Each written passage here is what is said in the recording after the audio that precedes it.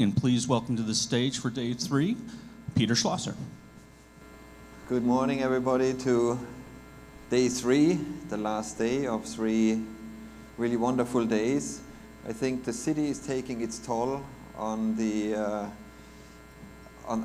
audience here, but I'm sure people will filter in as we are underway.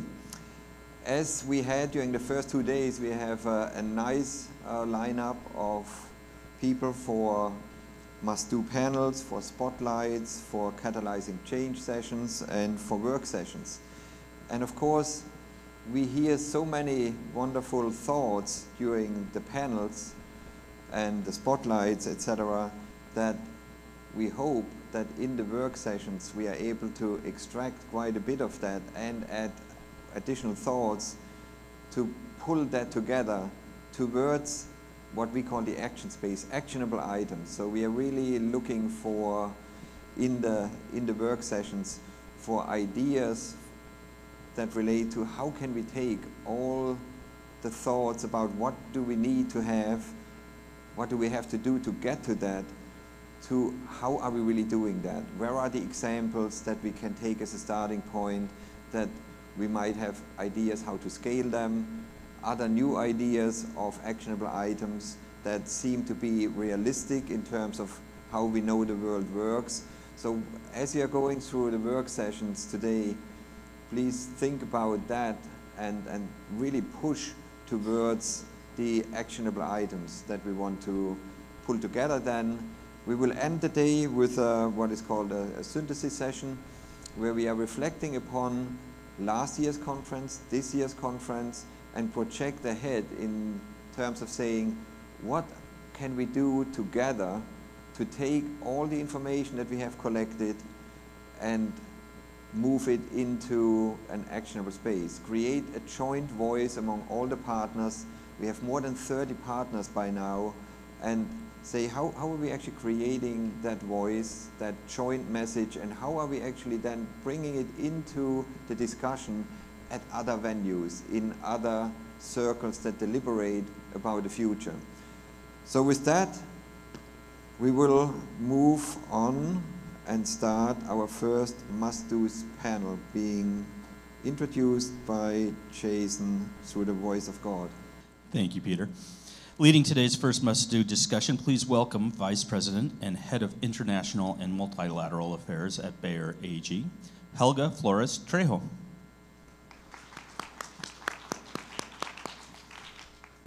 I hope this is on. Yes, wonderful. Thanks to the voice of God this morning, very nice. Oh, no, center, please. Yeah, switch on. Go ahead. We clearly didn't plan ahead of time. There you go. Well, indeed, Peter, thank you very much. We start with a must-do that it's all about complexity for me. The must-do that we will be discussing today is reconnecting planetary health with human health. So it's all about biodiversity and ecosystems, climate change, and our human health.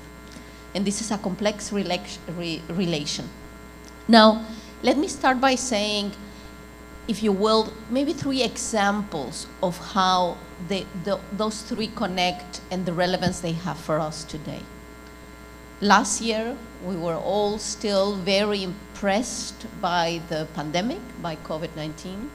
So the first question is how these changes in degradation, biodiversity loss, and climate change increase the challenges of epidemics and pandemics. Second, I think this year especially, we just received NASA published the report, the hottest year ever recorded for the world since recorded started in 1880. And we have seen in Europe, in the US, in India, tremendous impacts of that. Just to give you a couple of them, in Europe, it is thought that about 60,000 people died from heat-related causes. In 3 states in the United States, Arizona, California, and Nevada, there was an increase in hospitalizations by 51% related to heat. And I'm talking about all about this summer. 170 million people were under heat alert in the US. In India, in March of this year, about 60% of the country recorded higher than average heat days. And this is a major impact for women, especially, that are out there as they work and try to earn a living. So that was especially interesting for me to read, or dramatic for me to read. So a true silent killer, heat. Third example, the increase of vector diseases expanding their geographic impact.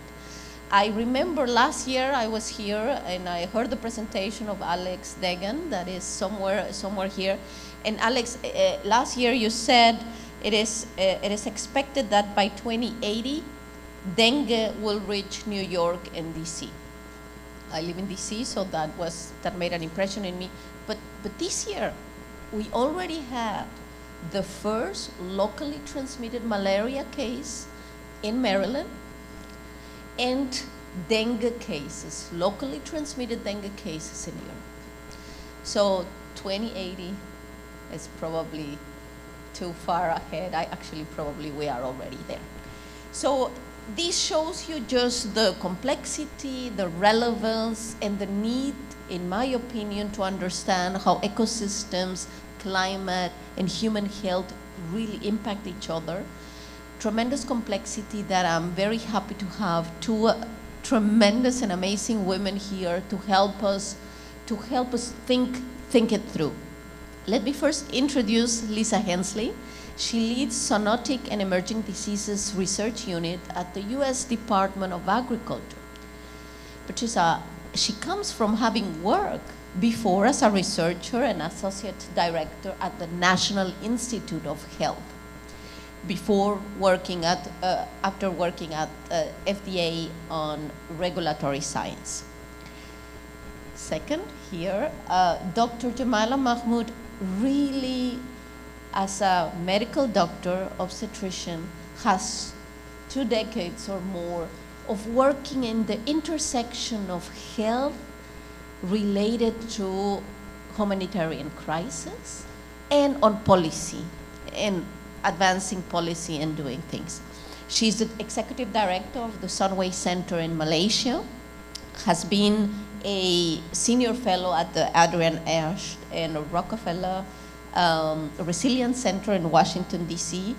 And interesting also in your field of action, I believe, board member of Roche, for example. So you're really connecting in different fields and different areas. I think something that I know Peter cares very much about. So to start on these must-dos, and as we know, the challenge that the Global Futures Conference posed to us was how to. Tell us how to, what to, action. So, but let me first start, Dr. Mahmood. What worries you most of the relation of climate change and health? Thank you very much, Helga, and what a pleasure to be here. If I could just spend a moment to maybe put some terminologies into context. When we talk about planetary health, it's probably the latest development in global health, and that is the relationship between the health of the planet and the health of human civilization, not just human health. It's human civilization. So it would be erroneous to say planetary health and human health. It's all one thing. So just to put that clarification. What worries me about climate change and health? The fear of the unknown. What we know today is probably the tip of the iceberg.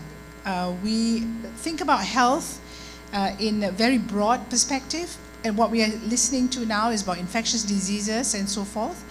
But we don't talk enough about the impact of pollution on Alzheimer's and other diseases. We don't even know what microplastics are going to do to all of us when it's already evident in breast milk, in infant feces, and in the blood of up to 80% of samples taken. So there is so much we can't cope with, and so much that's coming our way that we're not prepared for. So it's highly appropriate that we start, focusing on climate and health, and it's already now, in the corridors at the UN, here, of course, and at COP28, because for the first time, health and crisis have become a feature at the COP. So it's a tremendous moment for us here, and I congratulate you, Professor, for bringing this on board and the work that you do. So I have a lot of things to say about this report and what you're doing, but I just want to say that complexity means we are dealing with polycrisis, colliding crisis, and business as usual doesn't work. So you need to have really massive systems shifts that are, as you know, very difficult, but not impossible. And the second thing is that, no better time to start than now. You mentioned this is the hottest month. It will be the coolest for the next 10 years. Tremendous. Lisa, what about you? Hi. What worries you? Good morning. Helga, thank you, and thank you for the lovely introduction. It's a pleasure to be here. What worries me most? It's a wonderful question. I think what worries me more than anything is there seems to me a lack of awareness about emerging diseases. COVID taught us all that viruses will jump species. Pathogens will jump from animals to humans. But we seem to have missed the fact that they will jump back. Viruses and pathogens they'll spill back from humans to animals. And they'll also go between animals. And so why is this important? When you think about our interconnected world, it's not just human health, but imagine the virus or the pathogen that spills back, and we heard Alex talk about multiple examples with COVID, but a virus that spills back into a different species, or with every replication of a pathogen in a host, there's an opportunity for that pathogen to change. So the impact of losing an entire species, the ripple effect of that, will be tremendous. And I think we're not recognizing that. We're so focused on that one event, we're forgetting how interconnected we are. The other part of this that I think is very important is the fact that we are seeing climate change. And that climate change is impacting not just the human health, but the animal health. And that may create more spillover events. And again, building on this cycle of interconnectedness, we heard about pollutions, and it's a wonderful point. One of the things to build on that is the fact that as you have infections, as our bodies withstand damages, challenges, now we need to understand the impact of pollution. So that cycle that it will continue to occur from environmental insults, from infectious disease insults, they're going to build on each other. And we need to find out how to break those cycles. Thank you so much. Let's go now into the doing. And one of the must-dos identified, if I can go from this complexity to the frameworks that we know, is working on the legal frameworks that will tackle all these areas that you mentioned. So the question first to you, Lisa, based on the legal frameworks we have as of now, we saw also COP15 last year advancing that discussion on biodiversity laws, the WHO with a One Health approach. Are there enough? If not, what is missing? And I'll ask also Dr. Mahmood too. So your question is wonderful timing. When I opened up my email this morning, I saw that in the Federal Register there was a notice for review of a national framework to address zoonotic diseases and advancing public health preparedness. So perfect timing. If you haven't looked at that, please take a look at it. But when you ask me, are the frameworks enough? I think the frameworks are great starting points, and I'm not taking anything away from the amount of work that has gone into it. But I think those frameworks, they're lacking some of the points that I just made. They're lacking the focus on understanding zoonotics, not just from animals to people, but across different species, and the potential impact that it could have. The other point that I think is missing from some of these frameworks is how to implement them across multiple cultures, and how to make them appropriate, and how to ensure that there are sufficient resources to actually move these things forward, and the resources are allocated in a way that makes sense. And I know my panel wants to pick up on this point, so I'll pause there. No, absolutely. Dr. Mahmood, you've been trying to do that exactly, applying and learning from that, so please. Yeah. So the first thing I will say to your first question is, do we need more legislative frameworks? I think inevitably we do, right? But what is very important now is that we have to think about what we already have that is sometimes not connected, right? Down the road, they're talking about sustainable development goals. They put a target. You know, as someone said to me, the minute you put a target and a date, people kind of think they have time. And I think we're feeling it now because the SDGs are not being met, right? But more importantly, let's look at the building blocks that need to be there before you actually get into a legislative framework or some position. One is governance, political will. Without that, no matter what frameworks you put in, you're not going to get anywhere. The second is very effective communications. Sometimes the jargon and the science does not connect with what policymakers or people on the street understand. So I think, you know, even the word climate and health, what does health mean?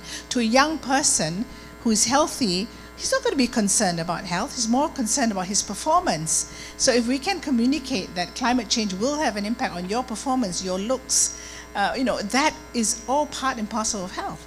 So it's about how do we communicate the science. The third is education. You know, how do we filter this down right from, you know, kindergarten education to university? So these are the things we have to. Now, what about the must-dos? I can only tell you what we are doing already, because we can't wait for frameworks and legislative, you know, policies and so forth to happen. So I come from Malaysia, middle-income country, kind of caught in the middle-income trap.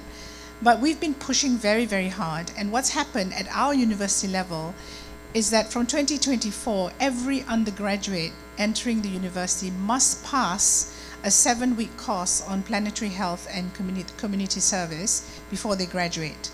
So they do a 3-week course on planetary health understanding, and they apply it through the discipline that they're doing, whether it's education, engineering, medical science, communications, culinary arts. They need to know how to apply planetary health principles in the work that they do, so that we hope as they become leaders and educators and policymakers, they will make the right decisions. The second thing we've done is push the government at the highest level, the Prime Minister chairing the committee to develop a national planetary health action plan, the first in the world, so that we try to break the silos. And this is exactly what's happening, even within the health sector. Go down the road to the UN, there's a special high-level panel on tuberculosis, one on malaria, one on university healthcare. No one's coming together to say, hey, it's all part and parcel of the same thing. Why? Because of the incentives. And now with climate, I will warn you that every single one of these agencies will try and hook on climate financing and find a way in, rather than saying, let's have a one, you know, systemic approach to addressing the real challenges we as people face. So bottom line, what I will hope that you leave today is this message. It starts with people. We have to see what people need where they are. And where you see what they need and where they are, the solutions could be local. The solutions could be simple. And then build up. Because at the end of the day, it's not about pleasing a policymaker. It's about making sure we meet the needs of people who are the ones affected by the climate crisis. So, amazing. Starts with people. So what I hear is putting our efforts, while not missing the framework, and putting our efforts on education, political will, communication. But I have a question to you, because both of you talked about maybe the unknowns. So is it in science and research, is there also an important action item that we need to advance also? And maybe Lisa and then Dr. So, absolutely. There is so much that we don't understand about the interconnectedness between the environmental insults that we're suffering and the infectious disease insults. That is a great question. There's also questions that we don't understand about how heat, how the changes that we're seeing is going to change how we respond to infectious diseases. I alluded to this in my opening comments, that when we have an infection, and I'm sure all of us have had a cold that maybe lingered, or we're stressed and we got an infection and we felt run down. But as we go through more environmental stresses, to me, I always think of it as whenever that infection is there, the longer it's there, the more opportunity that pathogen has to change to adapt to that person or to that species. And so as we suffer these environmental insults and it takes us longer to clear the infections, or it takes a species longer to clear the infections, are we at risk for new pathogens or worse pathogens? And so we really need to understand how these interactions are happening. And then the other thing that we absolutely need is better surveillance, active surveillance. We heard a bit about how vectors are changing. We know that there's different distributions of the insects that carry Chagas disease. We know that distribution of ticks are changing. Are we monitoring that? Are we getting ahead of the curve of understanding how that will contribute to new diseases and how those new diseases or how re-emerging diseases will spread? And so those are things that I think are easy ones for us to begin to address, both as social scientists as well as laboratory scientists. And the other point that I will make is, I think one of the areas that we can also do, we talked a little bit about education and the importance of education, but I also want to make a pitch for community scientists and engaging the community in science. And what we've learned over the years is that when you engage the community, it does a few things. One, it removes the fear, it removes stigma, and then it also creates buy-in. People become invested in being part of the solution, in being part of the science. And by using community science, I think that that's something that we can do right now to start looking at changes in the environment, changes in different species, and to collect that data. I'll pause because I'm getting on Absolutely my agree with you, Lisa. Absolutely. I think citizen science, community science is part and parcel. But we're sitting here in the Global Futures Conference. This is where, there are like-minded individuals with access to science, to data, to technology. We are not short of knowledge and experts. So I'm an optimist. I have to be a determined optimist because I think that the solutions are with us.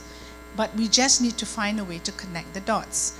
And I think this attempt, right, the 10 must-haves, 10 must-dos, is gold dust. I mean, this is where we need to amplify, grow, and just keep collaborating and bringing different aspects of science and community knowledge and policy making to the fore. But, it's not impossible. And to your question on, how now do we look at the next 30, 50 years, people are already doing it. There are futures labs that are already looking at the science, looking at the data, the stuff that was described yesterday around the use of satellite imagery, understanding, these changes in topography and so forth, the AI that's with us as well. So predictive science is already here, and it will only mature and become more sophisticated and hopefully much more accurate.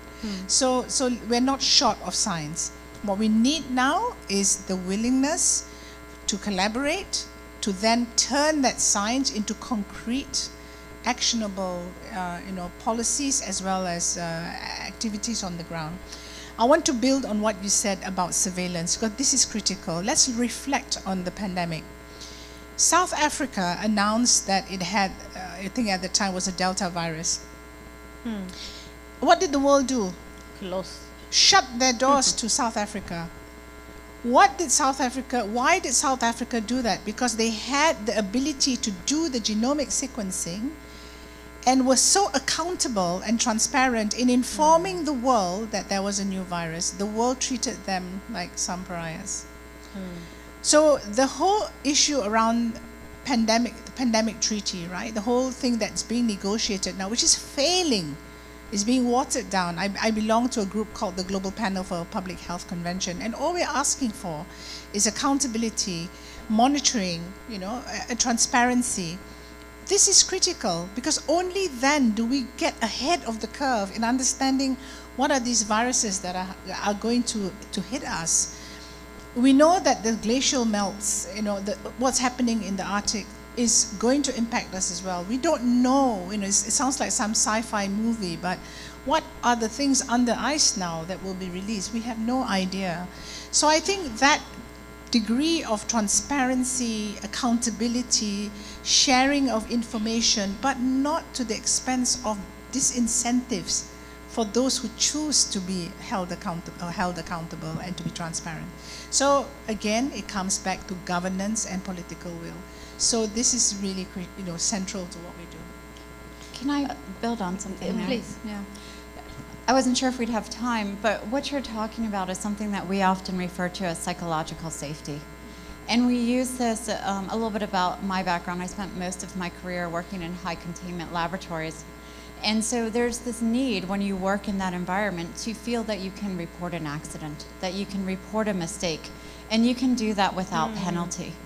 And the example you gave, and we see this played out over the years multiple times, a fear of a country or a group to report the presence of a new disease or the presence of a re-emerging disease. And the concern about, will their borders be shut? How will it impact trade? We see this on the animal side, farmers afraid to allow people in to do surveillance. So that point that you're making within our frameworks, creation of psychological safety, is so important if you're ever going to have transparency and if you're ever going to make a positive change on reporting. And who needs to do that? To me, it's a culture. Who needs to act here? Yeah, to me, this is a culture shift. We're talking a little bit about must-dos, right? And we've talked a little bit about education, but to me, it's about creating the culture. It's creating about a culture where we prioritize planetary health. It's creating a culture, I use kindergarten rules, right? It's part of one of those early rules that you're taught about how you should act, how you should engage. And to me, the idea of psychological safety is community driven. It is the response of the governments, the scientists, and we need to create a tipping point. I think you made a point when we were talking before about we have to become the balance has to shift enough where we demand this. And I think that this is something that has to occur at the level of the scientist, at the level of the citizen, at the level of the government official. But in any case, what I hear from both of you, there are many actions that communities and individuals can take. We're not asking a global, we don't need to wait. Now let me just move to the second must-do that I wanted to raise today. I know we don't have much time, but everything you lay out also calls for health systems that are not only have the science, are able to capture the early warnings, the monitoring, take action, serve their citizens, provide access, all that. In times where in most of the developing countries, neither financial space, probably political will, also complicated. So, Dr. Jemilah, you managed to do, as you said, have government commit to say they will do the first planetary health report. Tell me a little bit about some of the health resilient in the systems that some of the lessons learned, and some of the lessons learned of how you focus political will to get something like that started. It requires determination, right? I think, that's the only word I will say. Well, at the same time, it was an opportunity because I was also involved in the transformation of the health system, so building a health white paper for the Parliament to be presented for approval, and that is a process. So planetary health is embedded in that.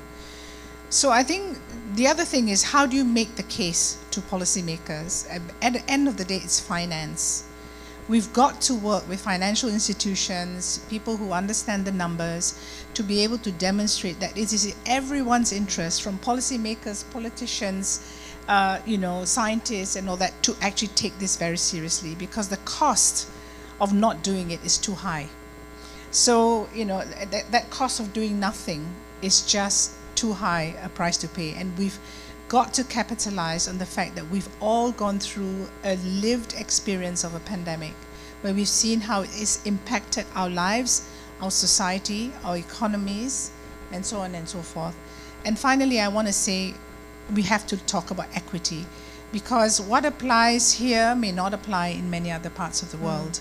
And until and unless we address that loss and damage question, loss and damage not just for people who are countries that are caught in crisis and who are low income, but also middle income countries, because they've got to recover, and we've all got to be wanting to have this at some degree of equity.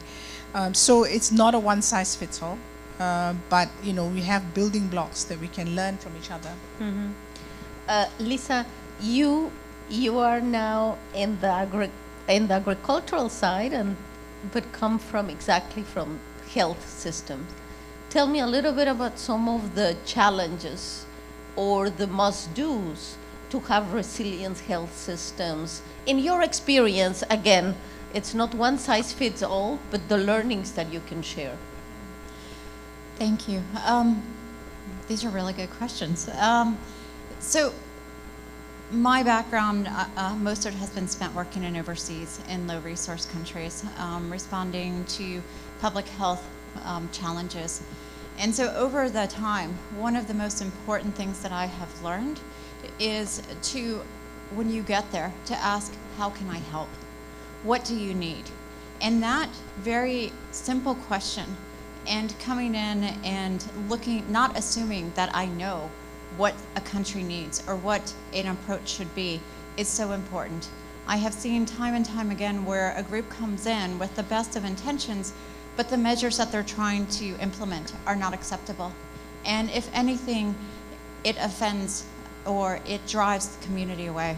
And so access to healthcare and quality healthcare is not just an issue, though, in low resource countries. It is a global issue. It's something that we face right here in the United States. And so the one thing that I have learned is that it's important that healthcare approaches be designed and strategies be designed to address the needs with the cultural, religious, social backgrounds to make sure that they're appropriate. When you don't do that, you compromise the individual's dignity. And when dignity is compromised, they turn away from the healthcare system. And that is, once that happens, it's a challenge to bring back. So that would be my one piece of advice. And then also to recognize, the second would be, it's a long process. And it is not something that you're going to solve overnight, and you need to make continued commitments to have lasting impact and to rebuild trust to have the change you want. I want to spend at least 1 minute or so before we have the closing on the systemic question, and you mentioned finance, and that's one of the catalyzers. And I think the pandemic maybe brought a little bit of the sense in the world that health is not a cost, but an investment in your people, etc. But are there things we need to, are there new instruments? How could we move that needle to get the financing needed from development banks, from others, to understand exactly the investment in health? Any thoughts since we mentioned finance? I mean, there's so much data available around how much finance and money there is, right? If you look at, for example, military spend, it's in the trillions. If you want to actually, tackle climate change, it's not impossible.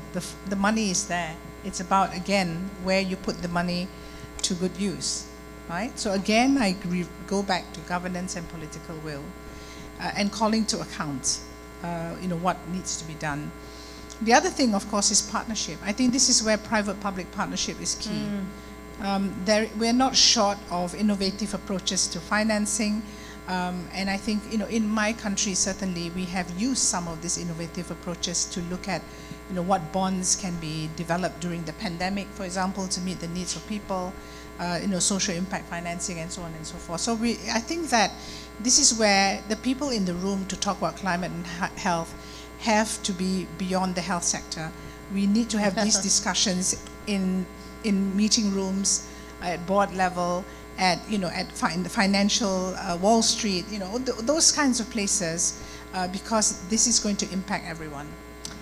Thank you, and this is what I like about Global Futures, exactly breaking those silos and bringing all of us together.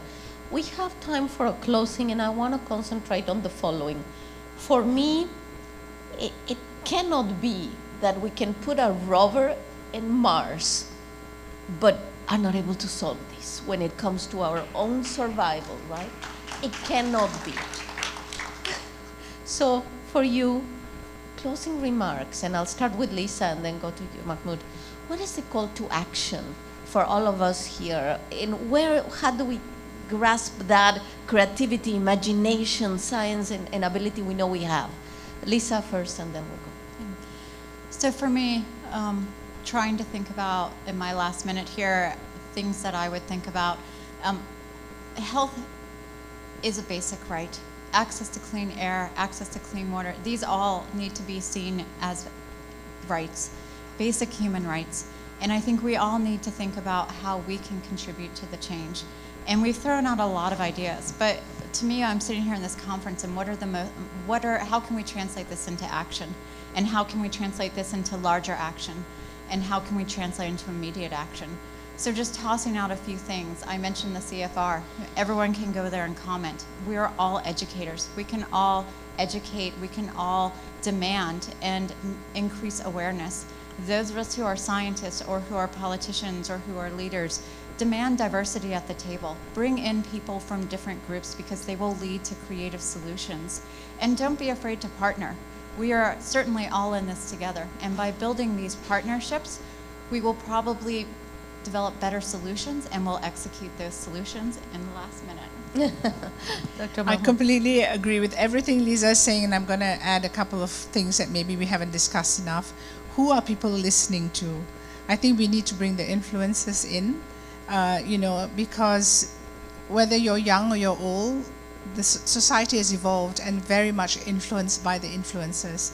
I come from Asia. You may have heard of BTS. It's the #1 pop group in the world. They have something called BTS Army, and they're all environmentalists. They're all talking about the environment and climate change. We need to get them to talk about these things. So I think it's about who is delivering the message as well, in a world where actually there is a trust deficit. And we need to now, it sounds very philosophical, but how do we reset our values? And that, encompasses human rights, but also basic decency and wanting for others what we want for ourselves. The other thing I would say is a to-do that's very easy is let's keep amplifying GF23 outcomes. I invite you, Professor Schlosser, to take advantage of our work, our Planetary Health Summit that is happening, a global Planetary Health Summit that's happening for the first time in Asia. I had to negotiate for it to come out of Harvard and Stanford and Edinburgh to say, where is impacting people is also in my region, and we have so much to share with you that you might learn from. So we will be having this in April next year. We invite that an ongoing discussion on this carries on at our summit, and invite all of you to carry on the discussions and listen to voices from that region as well. And I think only then, if we make this a global movement that wants to see change, will we see the change. And as I said, I'm a determined optimist. If I urge you to watch one film, and it's called 2040, made by an Australian filmmaker, Damon Gano. And it's a very simple film. He made it for his daughter, who was 3.5 years old. And he said, I want to make a film for her so that when in 2040, what will life be for her if we use the technology and knowledge we have today? It is one of the most inspiring films I've seen. It made me realize it is possible for us to solve some of the biggest challenges we have in the world if we have the ability to suspend our inhibitions and reimagine a world that is better. And that means we have to have the audacity of hope, and we have to communicate that hope and that vision so clearly that everybody wants to get to that point. Dr. Jemilah, Dr. Mahmood, Lisa, tremendous, tremendous words. And for me, you both exemplify in your biographies people that are exactly crossing, connecting dots, crossing, bringing down barriers. And now you even brought in culture and Taylor Swift before and K-pop, and because it's about action at every level. So please join me in truly applauding and giving you recognition for what you're doing and the words that you gave us today. Thank you, everybody.